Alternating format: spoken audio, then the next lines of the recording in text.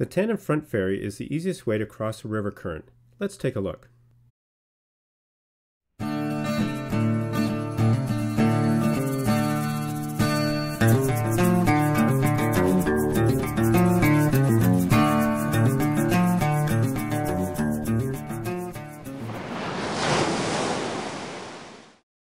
This video, sponsored by Esquif Canoes.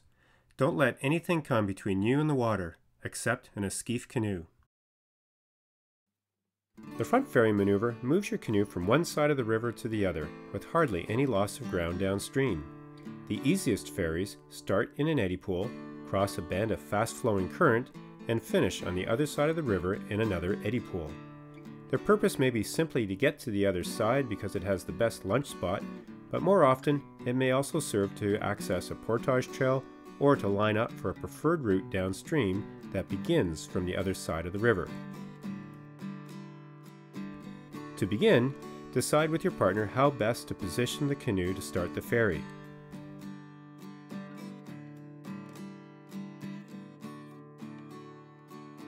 Point the canoe using draws or pries to pivot the canoe.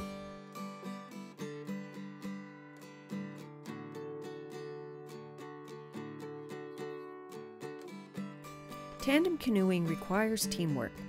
In this case, the bow's main role is providing momentum, the sterns is controlling the canoe's arc, and both paddlers hold the downstream tilt. Ferries rely on arcs to connect one eddy to another. Arcs will vary depending on how distant the far side pool is from your starting eddy. Initially, your canoe will point upstream and progressively move to pointing across the river to your destination. Once across the current and approaching the eddy pool, change the canoe angle to point across the eddy line. Cutting across the eddy line perpendicular to the flow of the current is key to achieving the eddy pool.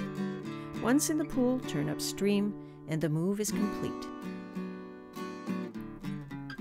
Carving into the pool, tandem partners use a sequence of strokes.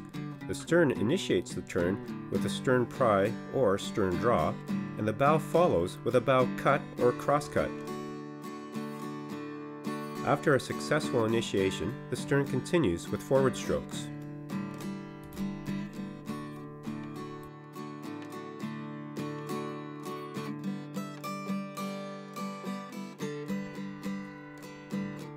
Here is the ferry one more time.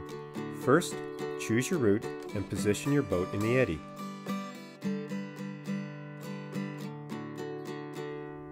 Once underway, the bow paddler maintains momentum and the stern paddler sets the arc.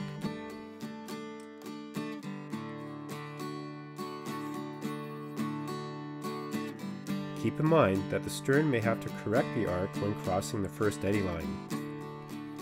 Gradually allow the arc to point to the far side eddy line as the canoe is driven into the destination eddy.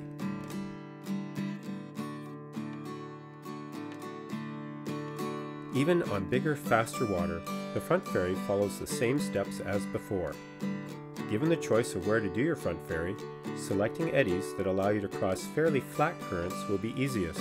The presence of significant waves requires more advanced strategies that will be covered in the video Ferries Using Wave Troughs.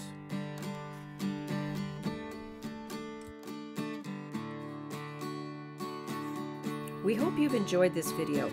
Check out Westwood Outdoors for more paddling tips, courses, books, and videos.